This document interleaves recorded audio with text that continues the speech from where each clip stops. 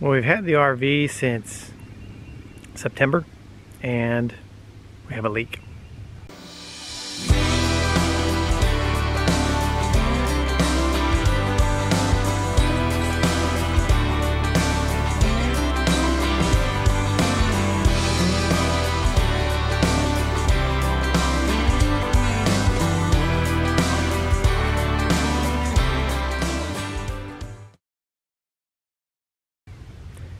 It's not a major leak, and I think the leak existed from the day we purchased it. We just didn't know it. When we were out camping during the Thanksgiving holiday in Birmingham, we realized that our refrigerator was not making ice. We have a residential refrigerator inside our RV, and it's supposed to make ice. It wasn't. So we did some research and found out that there is a cutoff valve to the water supply to that ice maker, and if it's not turned on, obviously your refrigerator or freezer is not going to be making ice. It was difficult to find. It was behind a hidden panel by the sink. Had to remove the panel because the panel was like permanently installed and screwed in, and you couldn't just, there's no access panel to it. I had to remove the panel and get to the valve, and as soon as I turned on the valve, it was leaking. So I assumed that it wasn't installed properly or tight or whatever the case is.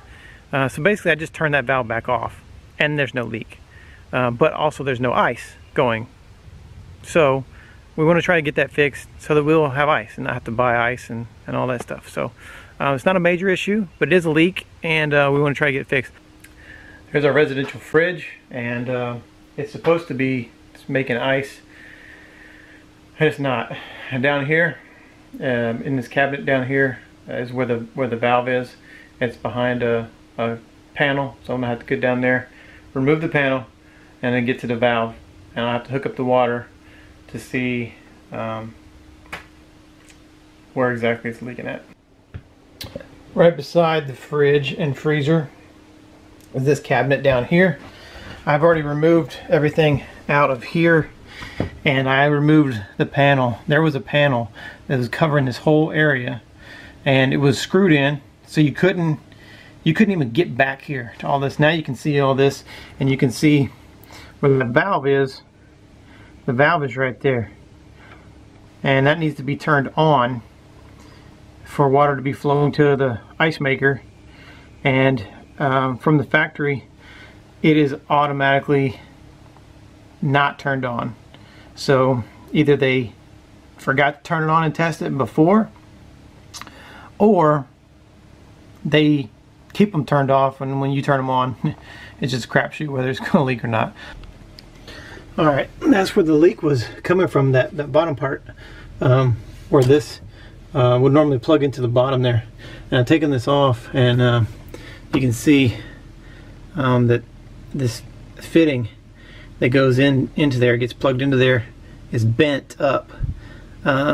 So I'll have to see if I can get a fitting that that can go on there as a replacement, or I don't think I can fix that one. Alright, I think I got what I need. Alright, first thing we're gonna have to do is we're gonna have to cut this line. And luckily, we got plenty of slack there, plenty of line. So even if I cut this, I'll still have plenty of line to plug it back in. So what I'm gonna do is I'm gonna cut this. I'm gonna put one of the brass fittings inside the new place after I slide this on, and then slide it back up, hook it back up, see where we're at. Alright, I think I have the right piece now. This little guy that was crimped and kinked, I have learned is called a compression sleeve, and the size is 1/4 of an inch. And so I went up to the hardware store and I got a thing of compression sleeves, and we're gonna try it out. I got the wrong thing at first. The first thing I got was the pipe inserts. So then I got to looking closer at this, and I started looking around the hardware store for something that looked like this, and I saw the compression sleeves, and at first I couldn't find the right size, and then so once I kind of knew what I was looking for, someone asked me if I needed help, and I was like, yeah, I'm looking for a compression sleeve. So it looked like I knew what I was talking about, but I really didn't know what I was talking about. Alright, it's on, and I just barely, my hand tightened it and then just went like another you know, just a little bit with the pliers, because I didn't want it to get kinked up like it was before. So I'm thinking maybe they over tightened it when they put on the first time, so I didn't go too tight and didn't put plumber's tape. So we'll hook up some water, we'll turn it on, and then if it's still leaking, we'll try to put some plumber's tape in there. If it's still leaking, then we'll try to go even tighter. I was just scared to go too tight. We'll see how this works out. Well, it's very bad. Turn on the water, turn on the thing down there. It started leaking, and then all of a sudden it popped off, and it was just Geyser City, man. Water everywhere. I'm gonna go outside and see where all this is leaked to. There's water everywhere. Here's a rundown of events that have transpired so far. I came here to fix a small, non-essential leak from the line that goes from the shutoff valve to the ice maker because it was leaking. And the reason that it was leaking, when I took it apart, I found out, was because the compression sleeve that was put on the plastic tubing was kinked, and so it was causing a leak. So I went to the hardware store. I got what I thought was a correct part, new compression sleeve. Turns out it was the wrong size, so I had to go back to the hardware store. And in further investigation, in looking at the old compression sleeve, it's brass on a plastic tube, which is what I have learned now is not correct. But this is what the manufacturer put on that connection. It's not supposed to be that. These types of compression sleeves are only for metal or copper tubing, not for plastic.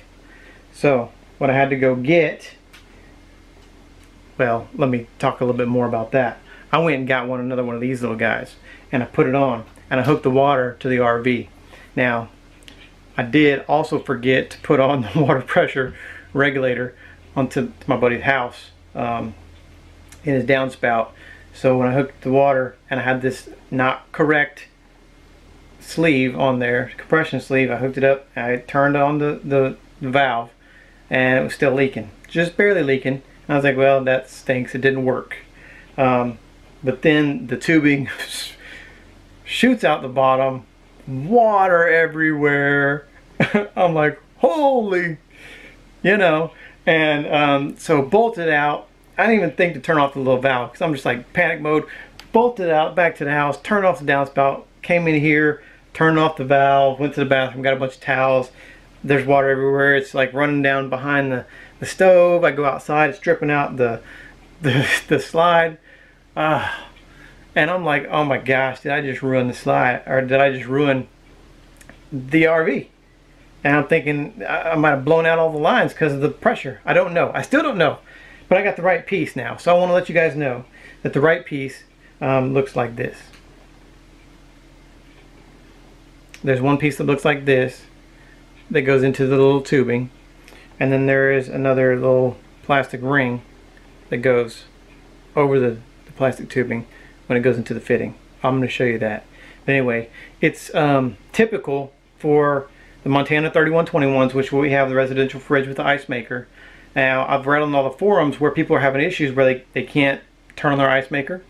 And so when they do find this panel that's hidden and blocked off and drilled in, which you have to totally remove to get to the valve, when you turn on the valve, it leaks. And a lot of people are having the same issue.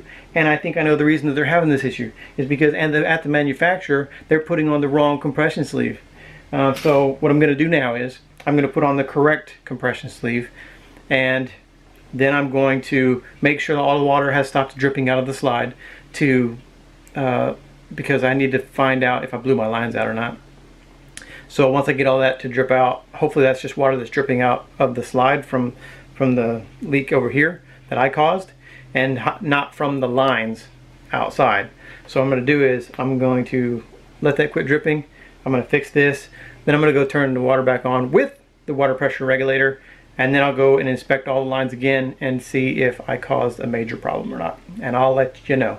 So let me show you first what the manufacturer probably did at the factory. They had the tubing here, and they put on a metal compression sleeve. Now, they put on the fitting, which looks like this. That step is correct. Then they put on a metal compression ring. This thing right here. Wrong. should not be there.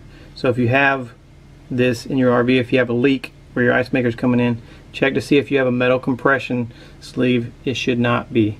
I'm about to show you what it right looks like. And just to let you know, this is a 1/4 inch compression fitting for plastic tubing. Now you can see there's a little plastic piece here and it's tapered. See that? Now the fat end over here needs to go toward the nut, and it's tapered away toward the end of the tubing.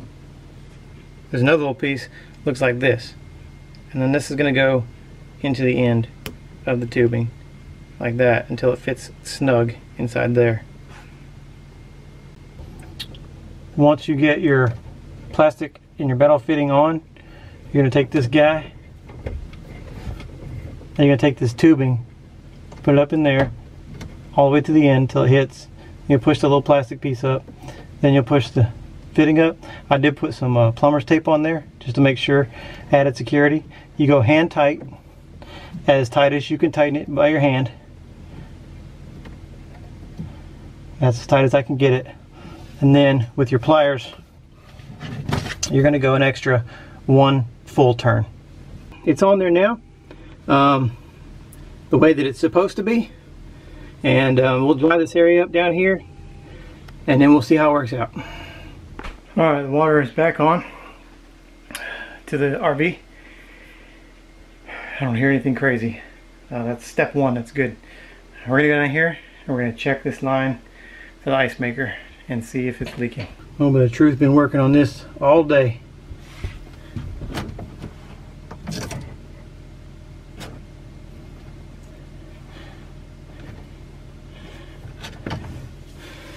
The line is on and it is not leaking.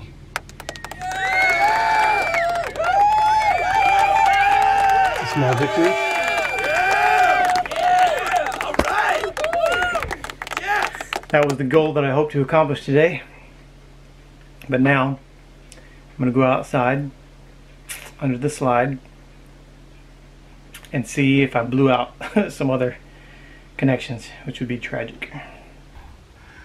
I'm sitting under the RV now, and man, I just got done checking all the water lines, and I just keep looking back just to be sure in that one spot. But it seems like no more water is building up. It appears that all the water that spilled out from earlier into the slide has made its way out. I'm sure there's some moisture back there, and hope that'll air out without growing any kind of mold or funk or anything like that. But well, what I came here to do, I did. Took all day and a little flood and a little panic, and had to cancel a medical appointment because I couldn't sleep tonight, wondering if I blew up the plumbing system on the RV. It's funny now. It wasn't funny earlier. Leslie